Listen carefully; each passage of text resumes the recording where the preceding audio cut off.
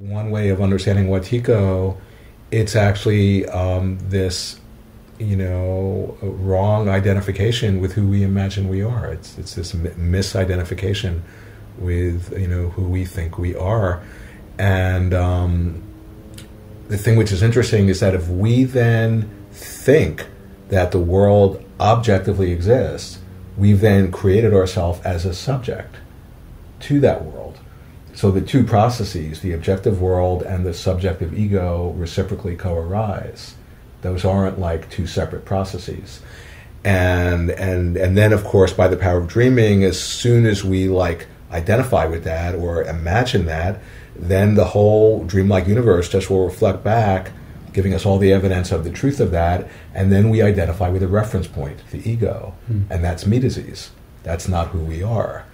And so to see through that process, and it's something, the idea of in Buddhism, you do practice, because it's such a strong habitual pattern, they say, for numbers of lifetimes that our species has cultivated.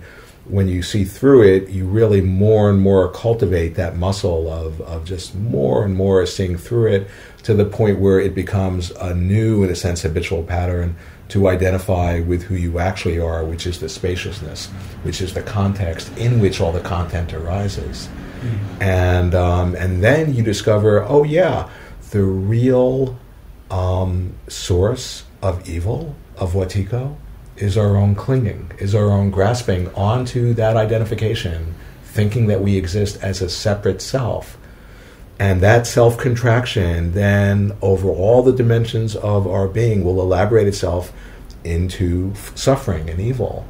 And yet, when you see, this is what I'm describing, this is the insight of the Buddha, who you can think of as a physician who found the cure for disease, the disease of suffering, of the suffering that's unnecessary suffering, that's unproductive suffering.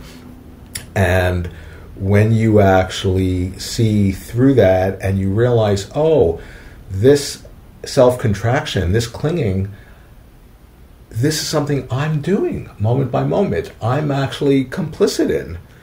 And you realize, oh, how do I stop? Oh, I don't have to do anything to stop. I just have to stop doing something. I just have to, in a sense, stop clinging at something that I can't ever grasp.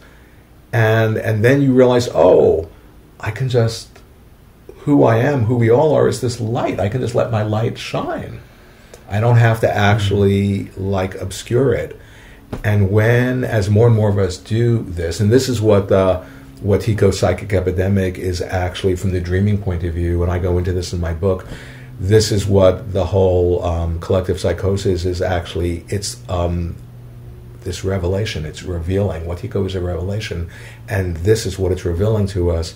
And as more and more see this and connect with each other and really support each other in deepening our realization, we can literally change the dream. Like I've been saying, that's what this is all about. That's this whole thing is. We then consciously, creatively participate in our own evolution. And if we don't step up, we're just going to continue to destroy ourselves. And I'm not overly interested in seeing how that's going to turn out.